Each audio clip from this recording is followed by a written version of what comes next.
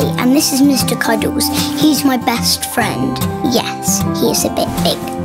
We're going to show you around the Antoine Lacassagne Centre. It's the best place to treat children. This is Sarah.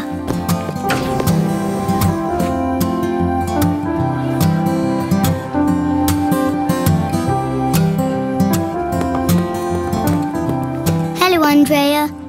Buongiorno, Lily. He's Italian. Sarah's really nice. I wish she could be my teacher. She explains each step of the treatment really well and what's going to happen week after week. Even Mr. Cuddles has understood. First, there's the mask. No, Mr. Cuddles, not like that.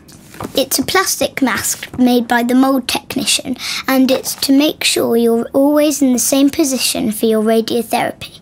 First, it's put in warm water, and when it's all soft, they put it on your face, and it makes a perfect mask. It will help you to stay nice and still like Liam. Look. I nearly forgot. You can even decorate your mask with Sarah. Liam has made a flying superhero mask.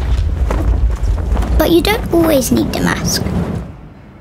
If the ill part is in your body and not in your head, the radiographer will draw little tattoos. No, Mr. Cuddles, not that sort of tattoo. Just little dots that will help the radiographer to always put Andrea in the same position.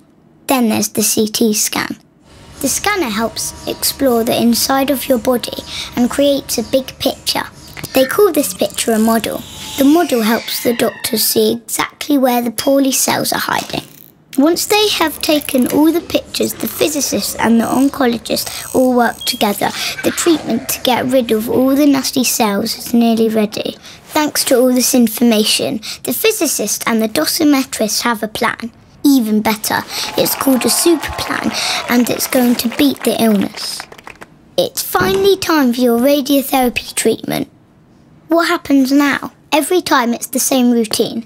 Once you arrive, you leave your things, and then don't forget to pick up your superhero mask. Then you can lie down on the radiotherapy table. Now the radiotherapy will start. And of course, Mr. Cuddles can stay too. You're never alone in radiotherapy.